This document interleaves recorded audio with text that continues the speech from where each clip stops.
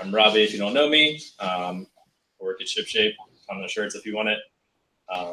Lisa's going to be giving our talk tonight. She works at Ember. She also has some stickers and stuff. Yeah, go for it. Hey, so yeah, I have already talked to most of you, but I'm Lisa. So the obligatory slide there, I'm a senior software engineer at Dockyard. I've been doing this kind of stuff for almost 20 years now, so I've seen a lot of the same problems come back around with different solutions. I have lots of hobbies. I volunteer too much. I love the Muppets, and I like to bring the Muppets to code bases, particularly in test cases, because I think people should show their personality in tests. So, and this is where you can find me. I'm Eshta.DC everywhere. If you want to know what Eshta is, talk to me after. So I love tests. I love tests because I like to refactor. I like to upgrade. I like to make new features without breaking old features. I like to be confident about these things.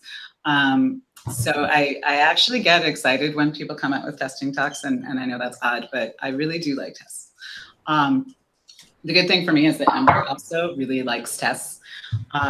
There's lots of great out-of-the-box, generated tests for you when you start up. There's been a lot of new advancements, at least in the testing space more recently, with better helpers and more unification of the strategies.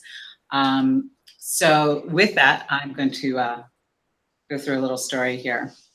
So I am a consultant at Dockyard.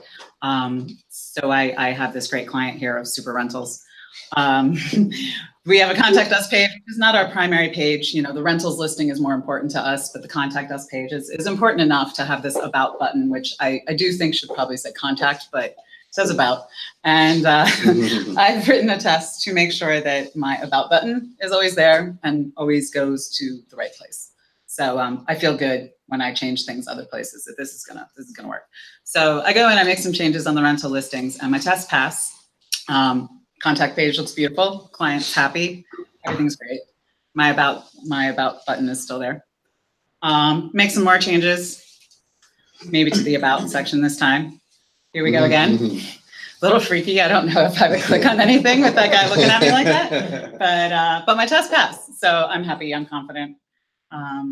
Then we do some more work, like our UXD guys come in and rearrange some stuff, and my tests still pass. The about button is still there technically. So I want these things to be caught. I want these things to be caught before clients see them, before before UXD people see them, designers see them and get mad. I also, those are cute little like CSS examples, but visual testing is also things that you just don't have tests for can be easily caught, things that your users notice right away. Like in this scenario here, what we're actually seeing in a diff is a Google API key that is no longer working. So this is something that you would have a test that you are calling the API correctly, but you don't have like a full end-to-end going around to the Google API because that would slow down your suites. So, I mean, there's some interesting ways that you can do that, but what I really want is a visual inspection to be done automatically with all my tests. I don't want to think about it. I want it to include different viewports. I want to not break the mobile viewport when I'm working on the desktop viewport. I want to include cross-browser testing, and I say this with a grain of salt, because I don't necessarily mean comparing across browsers. What I really mean is that IE continues to look like IE looks. Firefox continues to look like Firefox looks. When I'm doing something in Chrome where I'm developing, that I'm not breaking the IE view of something accidentally because I never open it. And then, any other errors that I never thought of in the first place, I would like things to automatically catch those too, because, that would be great. So how do I get it? This is what I was alluding to before. At Dockyard, we have a thing called Dockyard Days. On one day a week, basically, we spend doing internal projects, open source projects, professional development, things like that. And so I spent the last few of my Dockyard days working on looking into visual regression testing and different solutions out there. So simply, if you don't know the quick 1, 2, 3 definition, visual regression testing performs a UI test by capturing screenshots in a particular state of your UI and comparing them against baseline images of another state of your UI. It can be manual, it can be automated. None of these things matter. It's really those 3 points. Most commonly, you'll see people talking about going across branches, like in a pull request against your master branch. But it also could be your different environments, production versus staging. I had a friend who works at one of the bigger federal agencies, and I asked him if they use any regression testing, and he said, no, we don't do anything like that. And then I was like a couple sentences later, he's like, well, when we deploy something, we take a bunch of screenshots before the deploy and after the deploy to see what happened and what we broke. And I'm like, well, that's kind of the same thing. Like, you're just doing it the hard way. So a lot of people do it. So to do regression testing, you will need something to run tests that can take screenshots, right? There's lots of things out there that can do this at this point. Some sort of diffing tool. And ideally some sort of interface to be able to see the reporting that both humans and computers can understand. So if that's all you need, there's tons of headless browsers at this point, it seems like. There's a gazillion image diff libraries from like ImageMagick on up. So I should just, put something together myself, right? So if I'm going to do this, this is where it gets hokey in those slides, sorry. Make sure you address animations and dynamic data. Anything that changes immediately is going to break in your screenshots, obviously, because you can't have your little spinning logo. Load times for images. If you have images that load in a little later, they're going to come up as a different image representation in your diff. Approval workflows. You want to make sure that you have some way that your developers can say, I actually meant to do this change, as opposed to the change that is accidental. Capturing a full page versus just a piece of the page, that one's a little easier, so I could do that. Waiting for client-side rendered content. This is kind of big for Ember people. Our pages do not look like anything when they first come up. You need to wait for JavaScript and CSS to kick in and everything to really be ready to work with. So your tools need to take that into account. Screen capture and diffs are performance intensive and time consuming. So you have to also think about that. If you start just throwing them into the middle of a test suite, you're going to bog down your tests and therefore productivity. And it should also integrate with their existing test tools and be easy to work with, right? So, all right, maybe I won't write it myself. Maybe I will go look and see what's out there. So what's out there is a bunch of people who decided to do what I just said. Every time there was some new tool, there was a combination put together of a project. And a lot of those are, most of those are abandoned. But there are a few out there that got a little traction. There are specific things, obviously, for React, for Angular that are so into a niche that they don't really lend themselves to flexibility. There are open source solutions, which, yeah, open source is a double-edged sword, right? Like, so you get to see the code, but that's all you get sometimes. And there are paid services that have recognized this problem and tried to step in with a solution. So things you should pay attention to is what's important to you in terms of browsers. Do you need a Selenium style kind of cross everything approach that might be brittle and hard to maintain, but really does in theory work? Do you want specific browsers? Please don't write for Phantom. That's all I'll say there. You should look for something that can deal with the performance hit. So this needs to be taken into account up front. But I can't tell you how many solutions I looked at where people said, well, I can take a diff anytime I want. And flexibility into the way you work. So a lot of solutions are config files plus the command line. So that is ultimate flexibility, I suppose. But it also leaves you with a lot of questions on how you should implement something. So then I thought, okay, too much. Let me go look at Percy. There were great talks at EmberConf last year. Percy's awesome. Let me go. Let's do Percy. So I'll do a little talk here on Percy. They do an amazing job of solving workflow and integration problems. Their image generation is done on their servers, so you don't have any performance hit on your own. And I'll go into a little more on that in a second. They are currently supporting Chrome and Firefox for their browsers, and multiple viewports are simple. The UI is really slick, and it's easy to work with Ember. So Percy, you can go and sign up for a free trial for 2 weeks. I would suggest waiting. It's only 2 weeks, so I would suggest waiting until you're about to do like an Ember upgrade or something like that, where you're actually going to see small differences. These are just, yeah, it works easily in your CI. And here's a check and a pull request. So essentially how this works, you create a pull request, or a woman creates a pull request, goes to GitHub. GitHub's being watched by something, let's say Travis in this case, that then sets off a build. So the build is going to use Ember with its combination of environment variables, right? So in those environment variables, you set up some Percy tokens, and that will trigger sending off your tests over to Percy, which will then go back to GitHub and say, yes, you passed, or no, you didn't. Like I said, super easy integration. So you tell the add-on where you want to snag a snapshot, generally within an acceptance test, because you have your full CSS there and everything. And what they really do is they grab the DOM with the rendered CSS and send that all off to their servers at the end. So they're actually regenerating the DOM and then taking a snapshot of it at that point, which means it's all really light on your code, which is what I just said there. So yeah, demo sort of. So at the bottom of any time where I have demo, like I've got like a super rentals repo where you can see the steps that I did if you're interested. I say sort of because it's a 2-week trial. And so I no longer have Percy. And I extended it with a fake GitHub account to do this presentation, but it's also expired. So a demo of screenshots. These are kind of, you know, simplistic, but the point is to show you how easy it is to set it up. So you make an organization, blah. And it says, yay, welcome organization, create your first project. So I make a project for super rentals. And then it gives me those tokens that I mentioned. So simple token, and yeah, it's expired, so you can see the token. Then I go into Travis, and in the environment variables section, add those to the token and project. Then I say, okay, now I need you to go to GitHub, but you can do these other things. They have an app that you authorize to work with GitHub.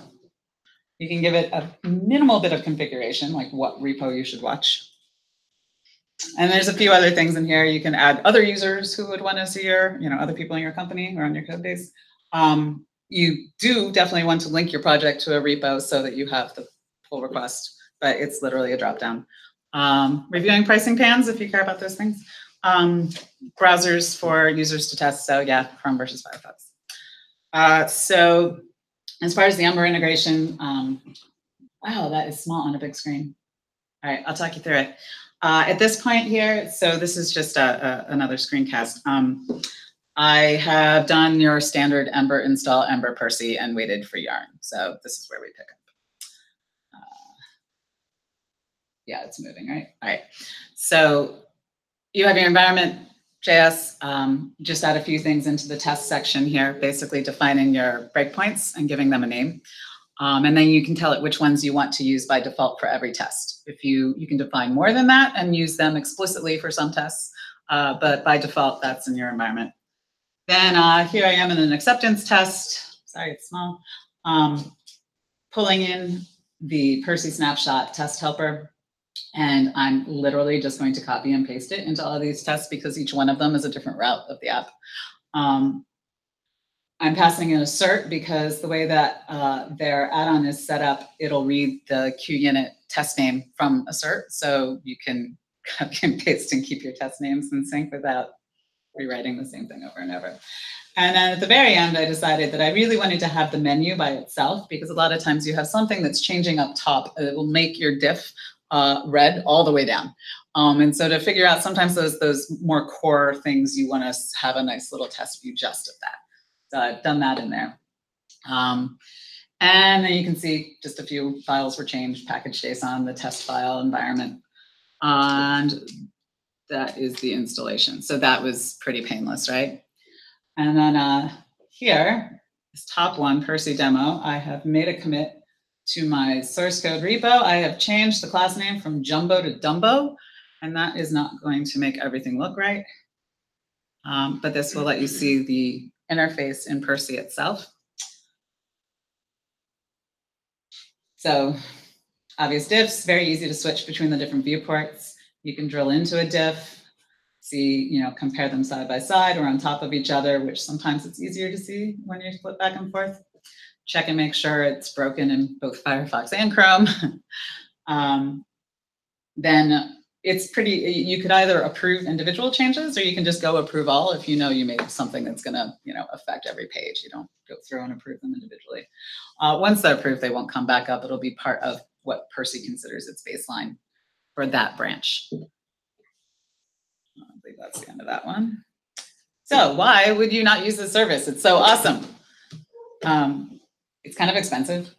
If you are working on your own private site or your private company site, maybe you aren't willing to shell out $150 a month or more, depending on the size.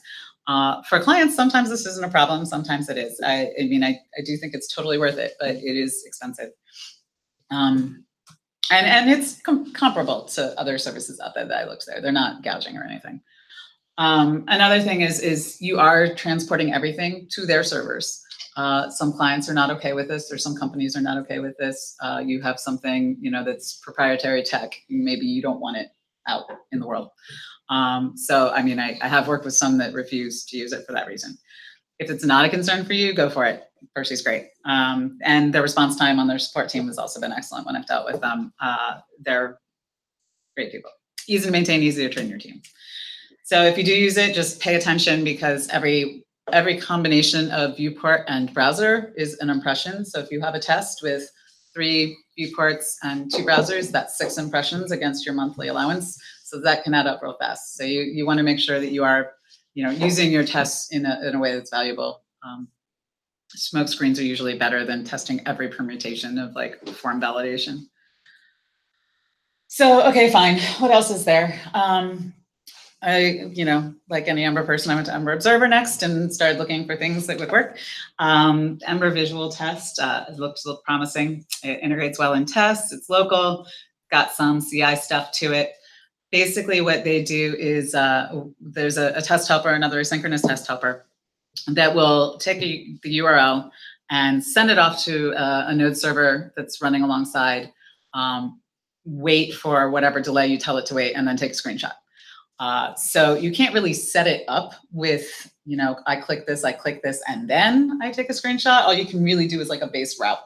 And it also is doing this as an asynchronous helper. So what I was saying about things being slow, this is happening in the middle of your test. So it can really slow things down. And that, even just playing on super rentals, was noticeable. So then I just like this name. Blue Apron did this, and so I guess that's why they named it Kimchi. But it was looked a little more focused on S3 storage and reference images and thinking from a larger enterprise solution space. Coupled to Phantom, like I said, I don't like that. And it hasn't really been updated. Also abandoned Ember CLI visual acceptance. So people have tried to tackle this is the point, but there's not a lot of success. So I looked beyond Ember then, because there's a whole world out there. And so I found Backstop.js, which is something some people have probably already heard of. It's a pretty active open source project. There's over 100 contributors. It's not something that's going down with one person or 2 people or one company even. Currently works with Chrome, Phantom, or Slimer.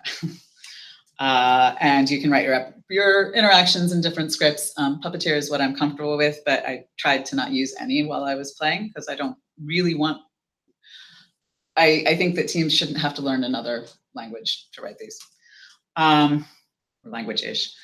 It has a cool GUI, so the UI checkbox. And there are considerations for source control integration. There's a Docker solution already included in it. They think about CI. So all of this, of course, is done in open source, so the documentation is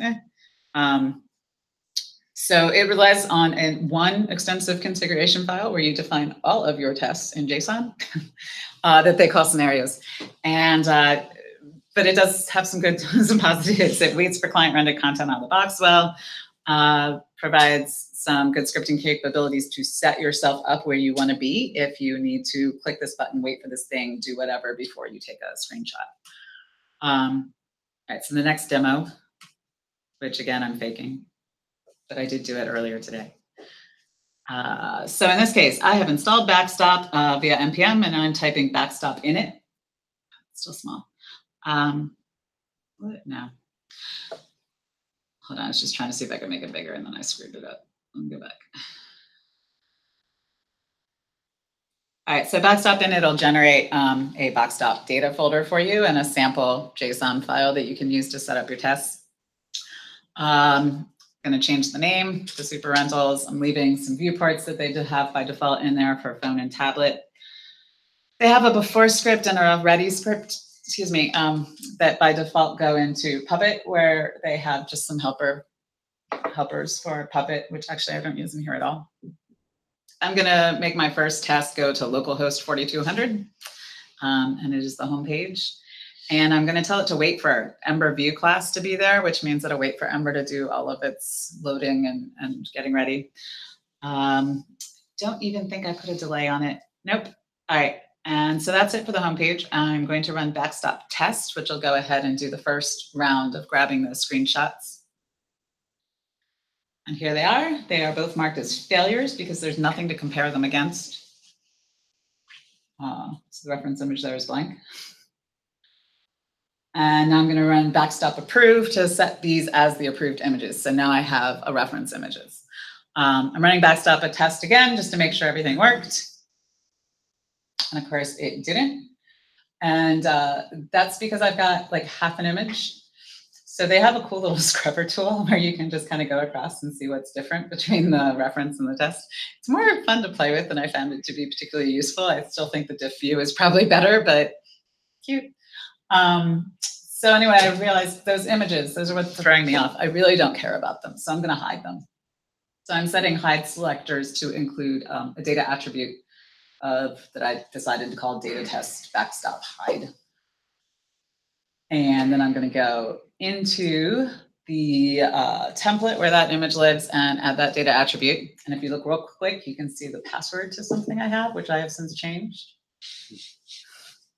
There it is. There it went. I've changed it. Yeah, so now I will go ahead and run these again with Backstop test. And now I'm going to expect it to fail because in my reference image, I have like half of an image. In my reference screenshots, I have half of an image, and in this, I won't have any. So failed as expected. One of them, the image just never loaded, so it was okay. And Backstop approve again. So now those are saved as my reference.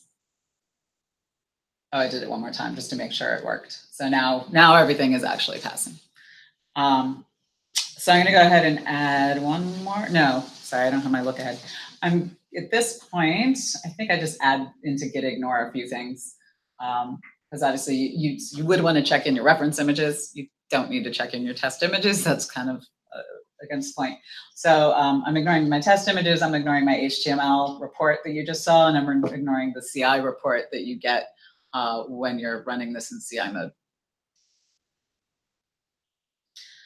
Then I'm going to make one more test by copying this scenario and making a new scenario. And I'm going to go to the About page. And rather than just changing the route, I'm going to go to the click selector and do menu About. So what it's going to do, it's going to wait for menu About to be there, and then it's going to click it, and then it's going to take the screenshot. And you can actually configure it to wait a little bit after it interacts before it does that screenshot as well. But this is kind of super rentals. So obviously those two fail because they're brand new, but they are there. So basic Backstop, that's the concept there. So does this work in Ember? Has somebody already done this? Somebody has to have already done this, right? So there's an Ember CLI Backstop, and it is also abandoned. Basically, it just lets you set up some configuration and has a few command line, a few command entries, which seem a little odd because it's all command line to begin with.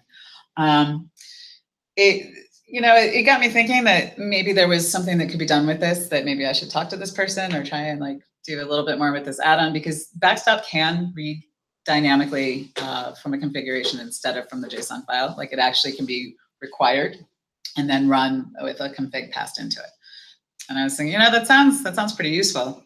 maybe I should start playing around. So I started playing around. I've already gone over this.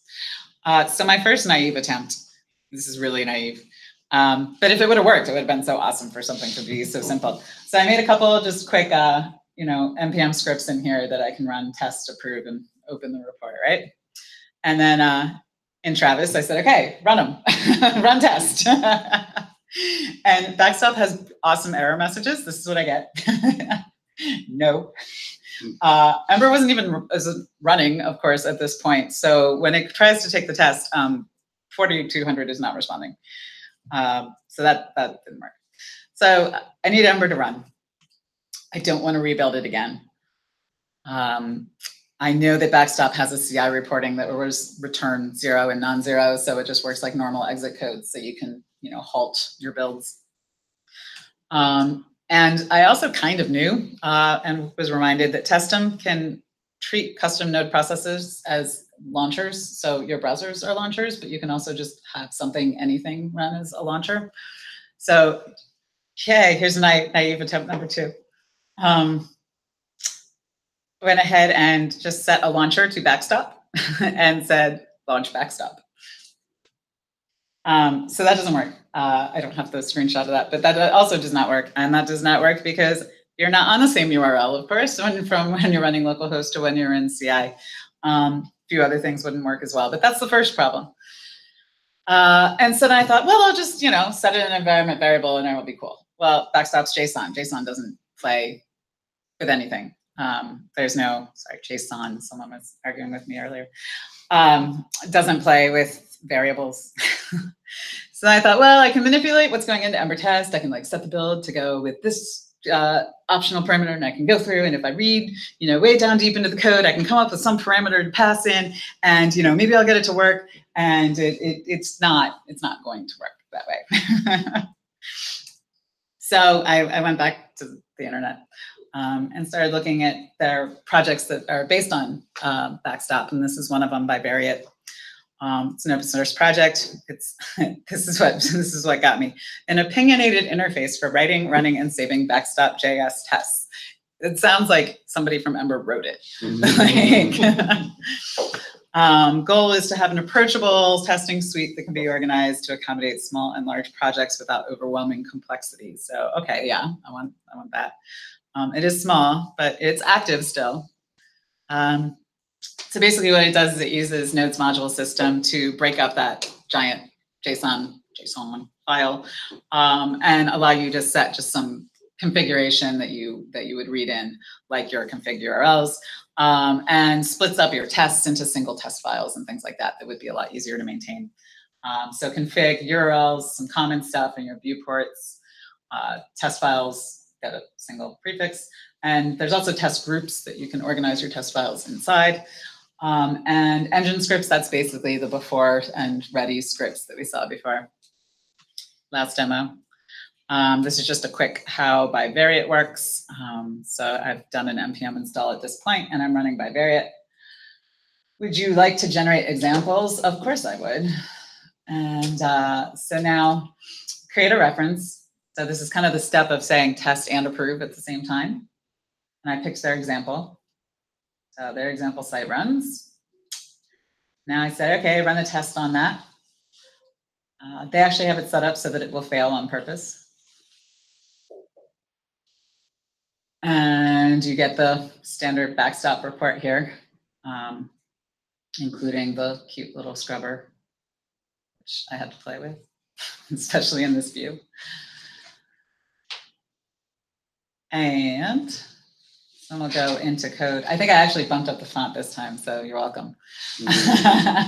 So in the by Variet folder, there are test scripts. So there's the base URLs. I'm going to change it from their default to my localhost.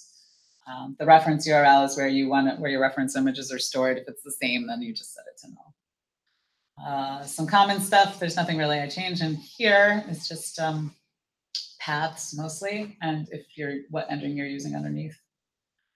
Your viewports, so you don't have to keep putting them in every test. And then I'm going to make a new test for my Super Rentals homepage.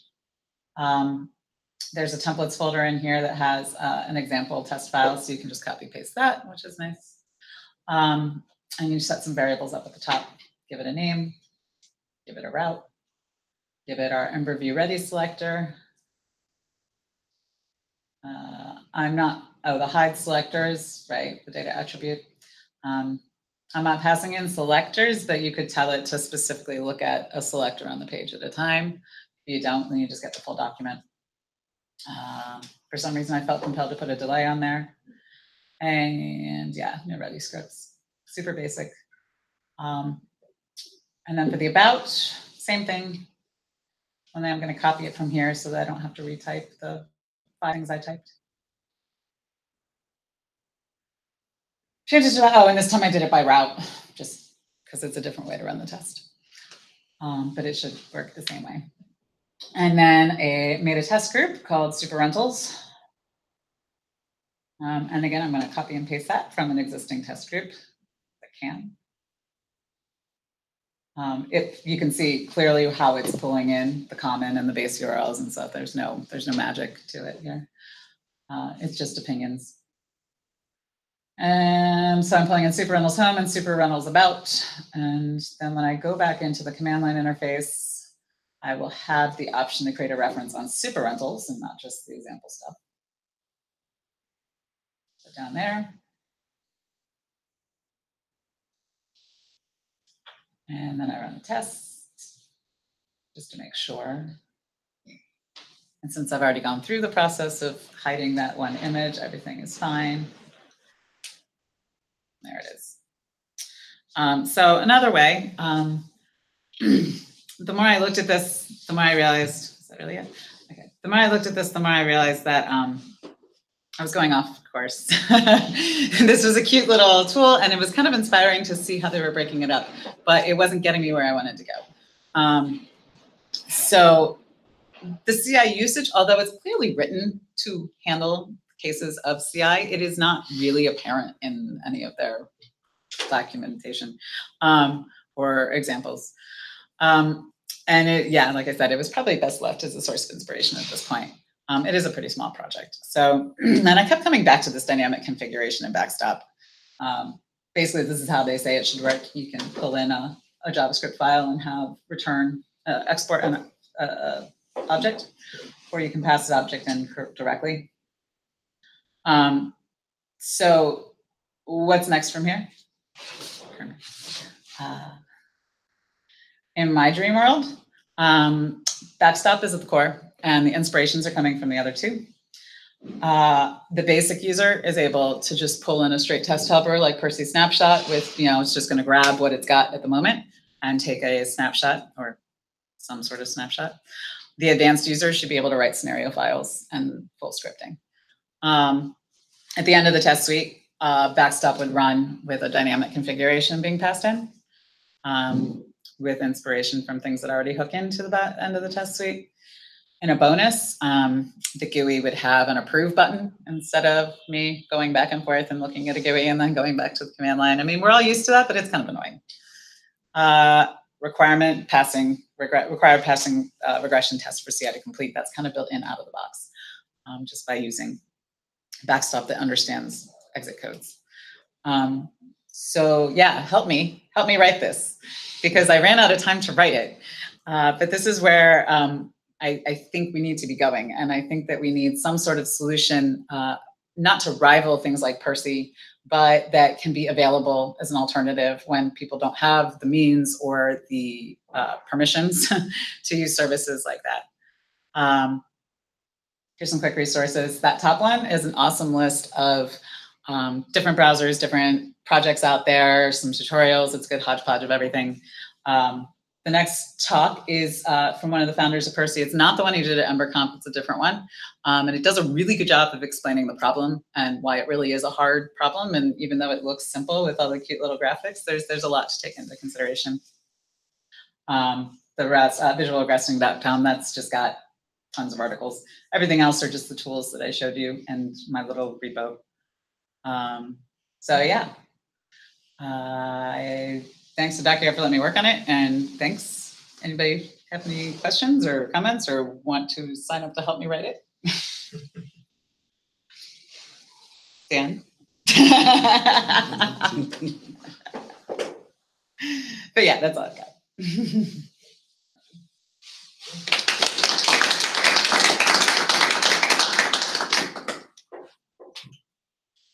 Are any of your clients using any kind of visual regression testing? Not the ones that I have worked on. And partially because of the privacy concerns of going to services, which is really what set me off on looking at this. But I mean, I was interested, but I was curious what there would be for them. Do you think this would be useful, like the acceptance tests that you already write? Just have like a one line in there that says, take the screenshot now. Yeah.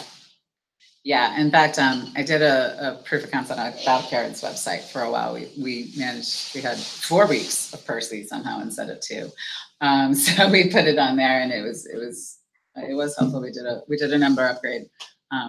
We did a couple more major features on there during that time, and it was nice to just have it as part of your existing test suite and not a separate thing to maintain. Like, I'm very strongly believe that people will not maintain things that are separate.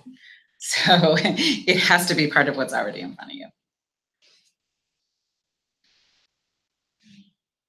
Like I say, but when I did notice that there was like a lack of IE in there. Is there anything that has IE? Well, I mean, you can, Backstop does not list it. There are some tools that specifically work with trifle, but I don't recall off the top of my head which one they are. That awesome whatever thing at the top resource there does have some listed. In the past, I've worked with things where we just did actual cross-browser, like Selenium through browser labs. It was painful. It was really painful. Those things are really brittle. Did you look at anything that integrated with Selenium or tools like that, like integrated Percy or any of these things into those? I didn't go for Selenium because I've had bad experience with Selenium in the past.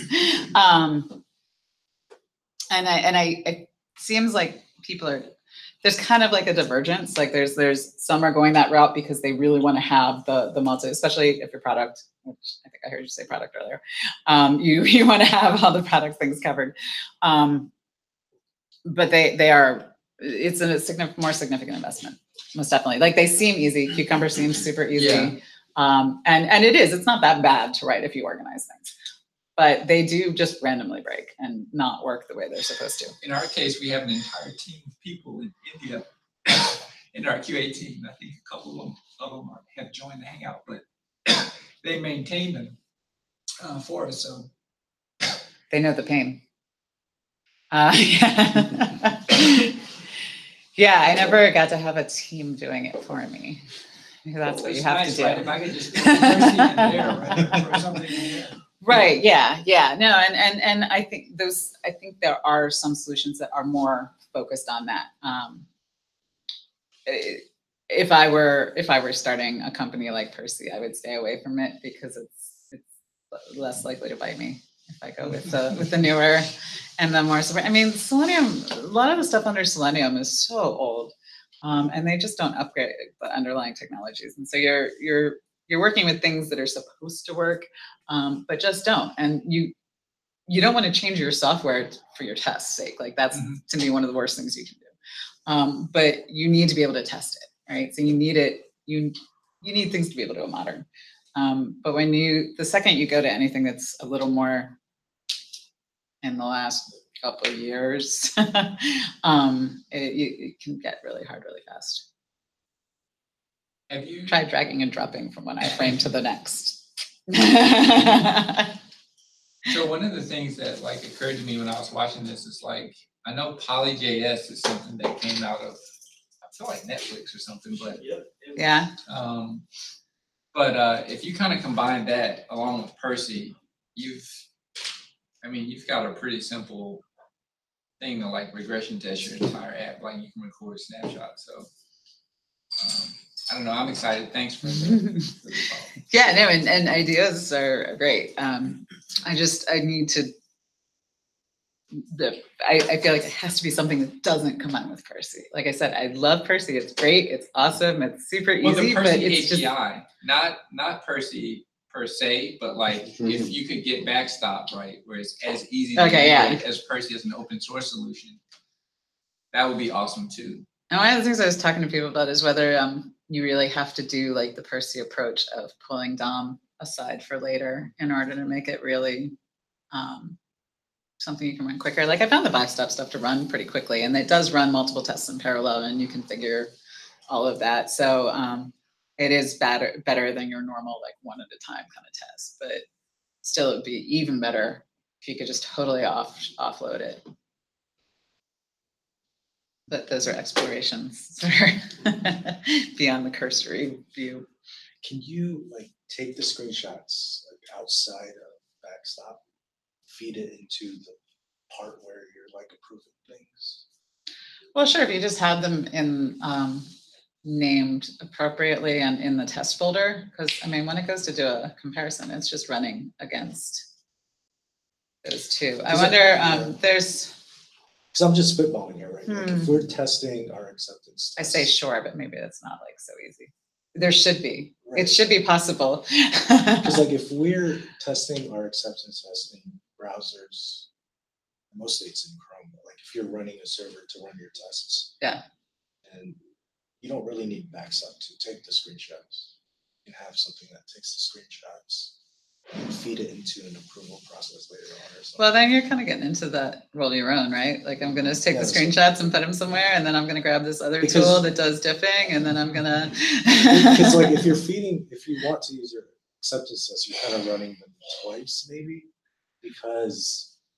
Well, so one of the things I was thinking, like if you used that approach of just having like a Percy snapshot test helper or whatever the visual Ember, whatever test helper, in either case, you're throwing that in the middle where you already have the page rendered. Right. Or at least in the Percy case, you already have the page rendered. And for them, they're grabbing the DOM to play with later. But you could be snapping something at that point. It's there, it's rendered. You just need to grab it, right? Yeah.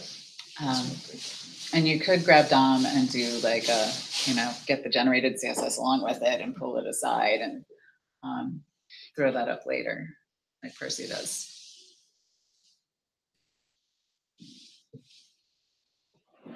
Yeah, don't you think like there's a possibility there, right? Like,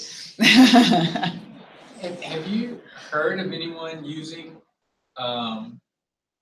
to make the approval process a little bit easier, like using machine learning to, basically you train a model where certain types of variation is acceptable, and then other types of variation are like. Well, I haven't seen that. What I do see is that a lot of these, including Backstop, but not Percy, although they'll do it if you ask them, is that you can adjust how much variation is acceptable, but that's like on a per run basis as opposed to a type of variation that is acceptable. And I mean, to some designers, no variation is acceptable, right? Like, so, I don't have like you'd have to have like different models trained for different clients or something. Categorize a button as a button. Like your fonts can be a little off, or can they?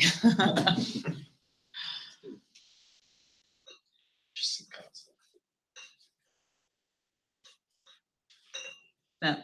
Is any of this stuff used at Netflix for anyone or any other like mega companies? I know that we've talked about it for them.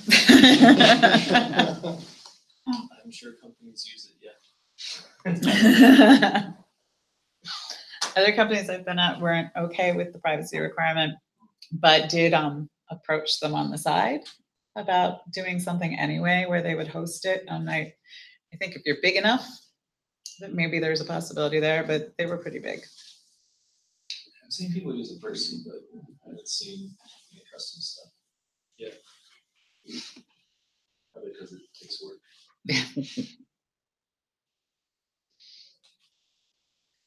this work we can all share. Yeah. So we should all do it together. I feel like it hasn't been nailed yet. It's just. No, exactly. That's what that was kind of the point, right? Like, here's this is gone, this is gone, this is gone, this is gone. There's a lot of challenges. I can see like a QA team would love something like this because they could run the app as a black box. They don't have to worry about like, for an engineer running these tests, I want them to be fast and not flaky. I want to be fast, not flaky, but it's kind of also like for UX people. I mean, think about how much work our UX people put into stuff, right? They don't have any way to test the stuff they do.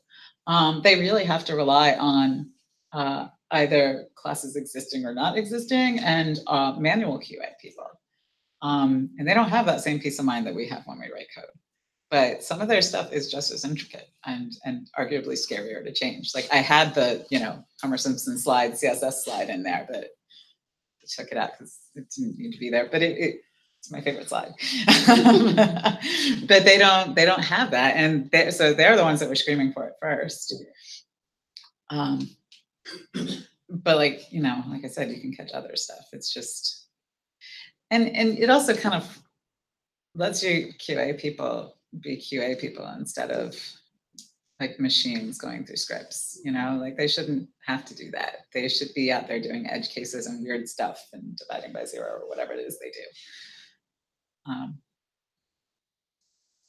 For the abandoned ones that were out there, did you look at them closely enough to maybe get an indication of why they were abandoned? Like, the problem's too hard, or just nobody cares? The Ember ones or the not Ember ones?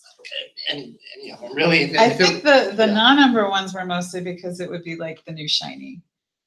Some new diffing tool came out, so someone wrote it. Headless Chrome. Headless Chrome, oh my gosh, Headless Chrome. Look at all these things we can do. Yeah. I think there was a lot of that.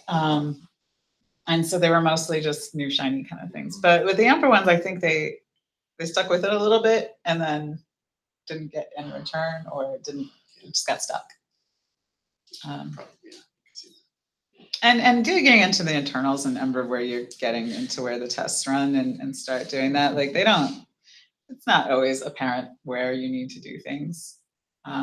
Which is kind of why I went for the hacky naive approaches at first of saying, I don't really want to get into that. Can't I just do it from the configuration side? But really, I think that you do have to get into it. Probably needs broccoli and nobody knows it, so. I hate broccoli. Yeah, no, I mean, I think you can get away with it without changing things in broccoli, honestly. I mean, the Ember Percy add-on doesn't change anything in broccoli. It doesn't. They don't have a custom broccoli library, so it can be done. And yeah, what I've known of broccoli, I've forgotten. So every time I use it, every time I write something in it, like I get it, and I work really hard to get it, and then I forget it. The whole point of Ember, or at least like a big part of it, is you don't have to hack your build. Right, yeah. So you do it so infrequently that it can't move into long-term memory. Yeah. That's my problem. Like, So it's because Ember is so good that I can't remember broccoli. Yeah. That's good. People that have crappy build frameworks, they're really good at those build frameworks. They're always in there testing them.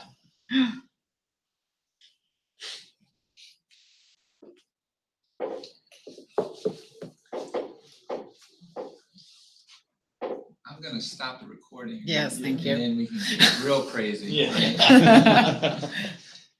Have you started a